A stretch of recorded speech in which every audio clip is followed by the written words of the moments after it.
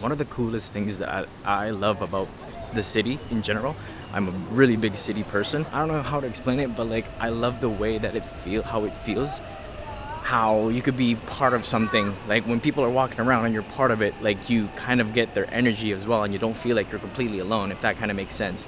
That's why I love the city. That's why I want to go to New York, and one of the biggest cities in the world.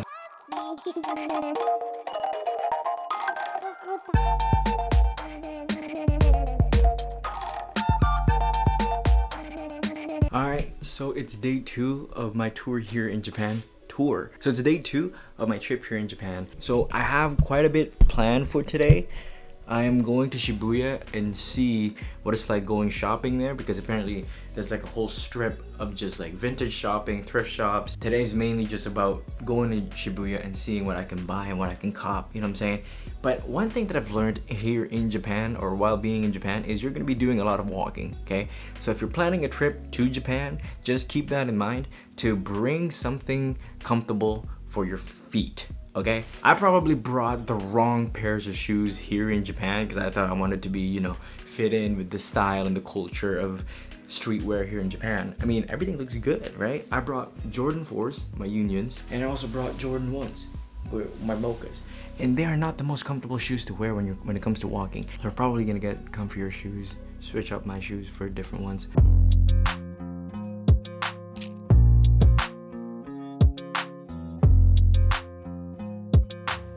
Alright, I missed the bus, but that's okay.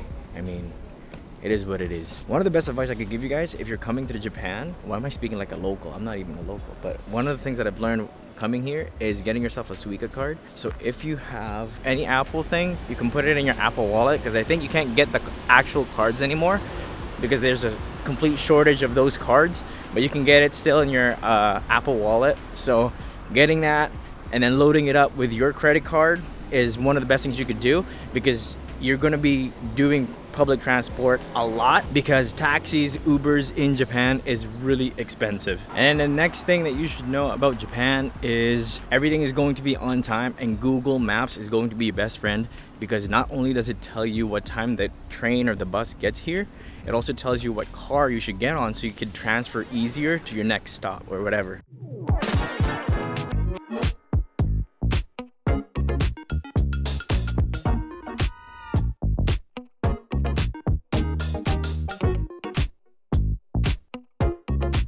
Alright, so we got off at the bus here in Shibuya. So this is what Shibuya is like.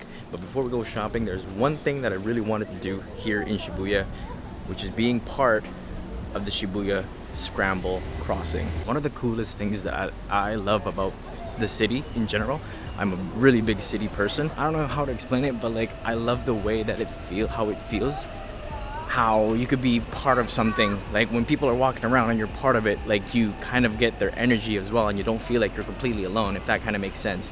That's why I love the city. That's why I want to go to New York, and one of the biggest cities in the world.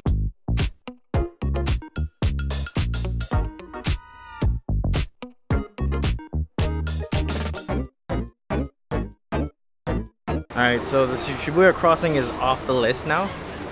Damn, it was quite an experience, but I'm not gonna lie, it was smaller than I anticipated, which kind of just proves how good. Ooh, look at that car right there, bro. I didn't expect to see any American muscle in Japan, but here we are. Okay, I see a store that I want to go to first off. It's called 2nd Street. It's like a vintage kind of thrift shop, or a reuse shop is what they call it here. It's just right across the street right there. So I might as well go and check it out and what they have in there, you know what I'm saying? So let's get it. Alright, so 2nd Street, I wasn't allowed to film in there, but they had some pretty interesting pieces for Supreme. They have a lot of Supreme actually, to be honest. They also had a pair of Jordan 3 black cements, but they're really expensive and they're pretty beat, so I don't really want to get a pair of Jordan's black cements that's really beat. But it's only for $130 Canadian, which is not bad, but the condition is kind of like 4 out of 10, so that's not kind of worth it, you know what I'm saying?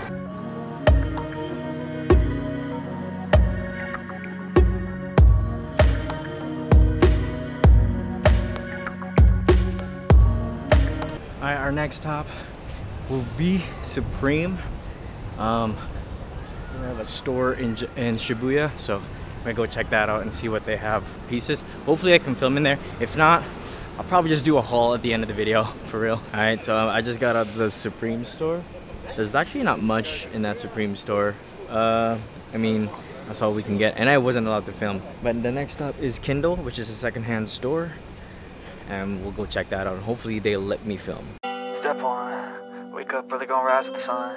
Step 2, get some good, some food in you. Step 3, think real hard about what you wanna be. Step 4, everybody just do your thing. Alright, so we're out of Kindle. They had a pretty nice, good selection of used shoes, as you saw in the video.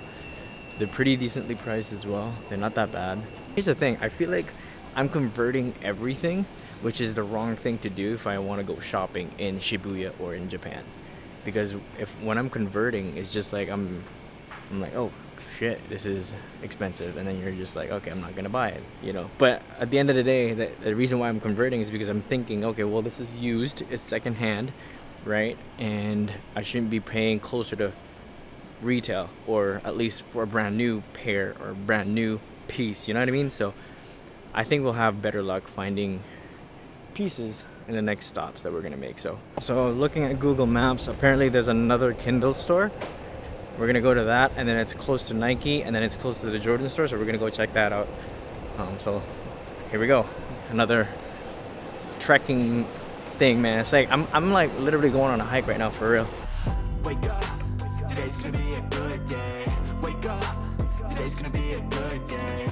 So I found a store, I just kind of stumbled upon it, a secondhand store again. I was actually gonna buy something. It was the off-white Dunks. I forgot what lot it was, but it's not my size. It won't fit me, so I don't want to buy anything that's not gonna fit me either. But I was actually ready to pull the trigger on those, but it wasn't meant to be, man. It was not meant to be. Your affirmations, aspirations. I got shit to do, the aftermath of preparation. Good food, good mood, blood in circulation. So I think I stumbled upon an actual thrift shop, which is awesome because everything is actually cheap, like thrift shop cheap. So we're gonna look and see what we can find in here. All right, so we got some goods. I guess this trip wasn't for nothing, I guess. I just got a tank top, which I found really nice, and it was really cheap, so I was like, you know, it's part of thrifting.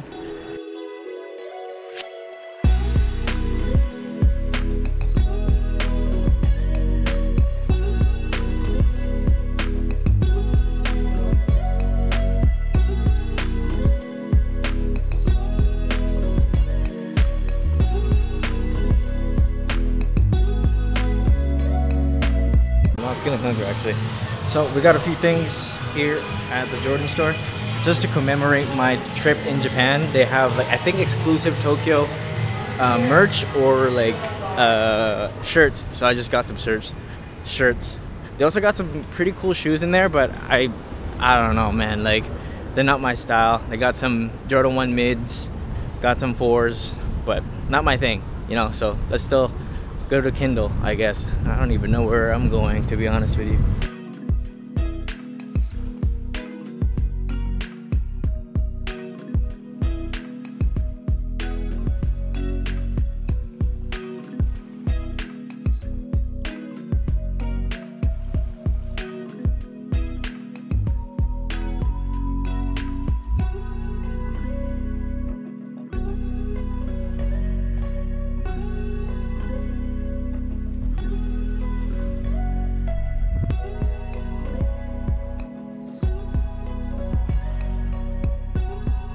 Alright, we secured, oh, I mean, it's in this bag, but we secured something in here. They have pretty cheap pieces of off-white, so can't pass up on those, you know what I'm saying? So, and one other thing that you guys need to remember if you are a tourist coming into Japan is always bring your passport, because there will be places such as Kindle which takes them and gives you a tax-free discount on everything that you buy. So that's kind of cool. You get another discount on top of the cheap thing that you're buying. So it kind of works in your favor.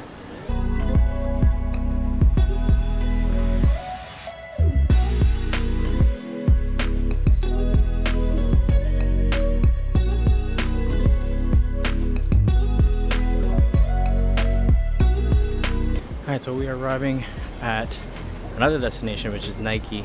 And this is kind of the first for me, because Nike typically is orange, right?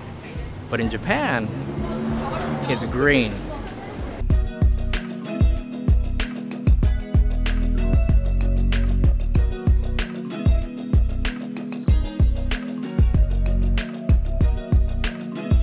I'm realizing it now that having a big vlogging camera in the busy streets of Shibuya is not the best idea. That's why I couldn't talk to you guys.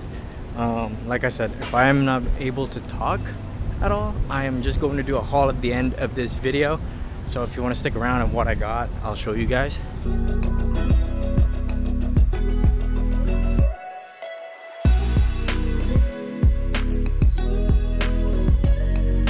After all that shopping, I am pretty hungry, so I'm gonna eat at this restaurant right in front of the Kinji. So I'm actually famished right now. So let's eat.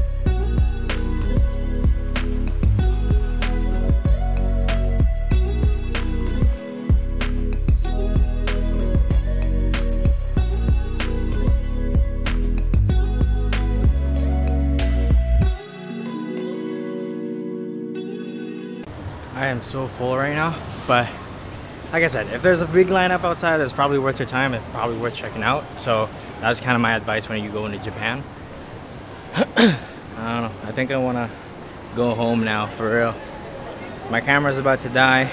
I'm getting pretty tired, so I'll see you guys at the hotel. Peace.